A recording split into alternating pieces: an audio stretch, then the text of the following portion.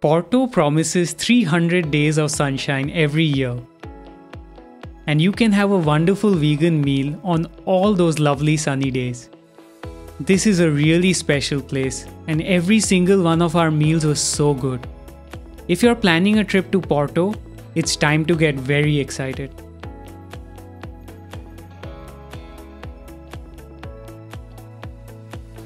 After a long bus ride from Lisbon, we finally reached Kind at 3:30.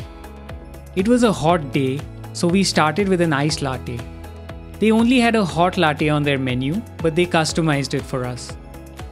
We then got a wrap loaded with beans, seitan, lots of salady bits, guacamole, and salsa. I think this wrap was bigger than my face. It was late. We were hungry and cranky after our commute from Lisbon, and this wrap was everything that we needed. The seitan burger looked amazing. It doesn't taste as good as it looks, but it's still a decent burger.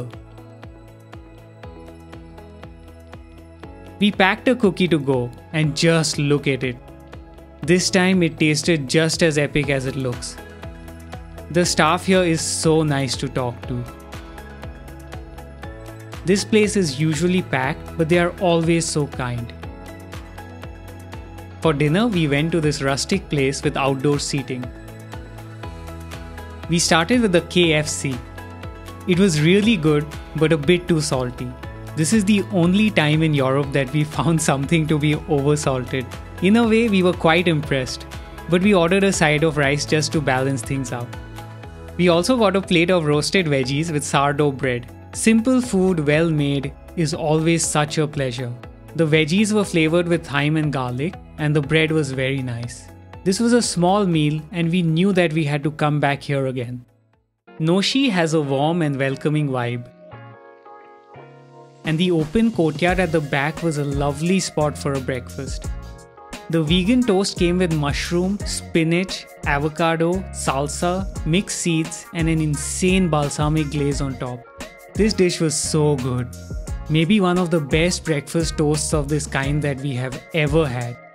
We also had the vegan oat pancakes with chocolate, peanut butter, walnuts, and fresh fruits. Vidhi loves chocolate, and this was like chocolate peanut butter heaven. But sweet treats for breakfast is just not our thing. We actually struggled to finish it. Noshi is not a vegan place, but they have clearly marked vegan options on the menu. If loaded pancakes and toasts are your thing, you should definitely check them out. If you're enjoying this video, please hit the like button. This really helps a small channel like ours to grow. For lunch, we went to Odete, a lovely bakery with a cozy seating section. This meal was extra special because we shared it with Nina and Carlos.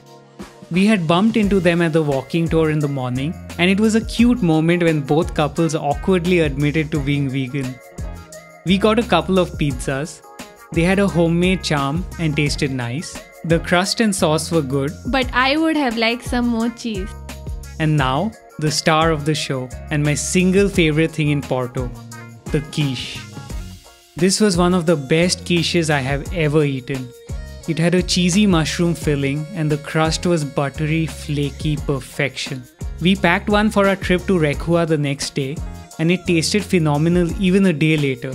Overall, we had a fantastic meal here. For dinner, we ordered in from Outre Especie. The photos are not great, but the food was amazing. The eggplant katsu sandwich had a fusion of Asian and Portuguese flavors. It was divine.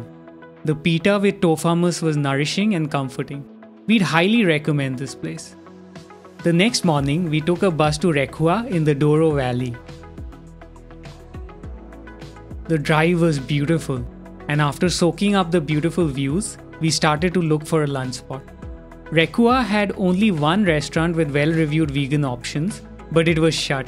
We finally ended up at Aneto, which, according to Google, had some vegan options. We ended up ordering everything on their menu that was vegan, which was basically just 3 dishes. We started with a lovely green pea soup. It looked great and it was herbalicious.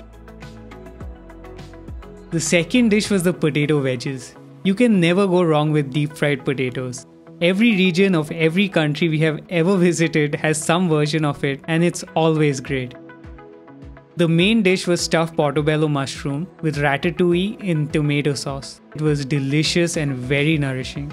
This really shows that even in a remote town, you can manage to get some great vegan options. Our expectations were super low when we found out that the restaurant we wanted to visit was shut. And this is exactly when the potential to enjoy your meal goes up.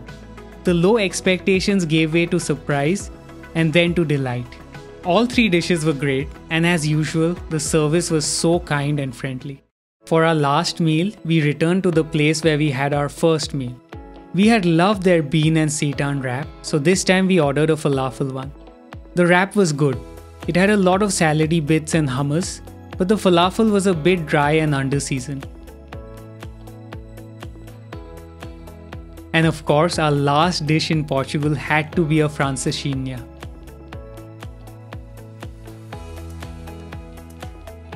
This francesinha had their in-house seitan, beyond sausage, aubergine and zucchini.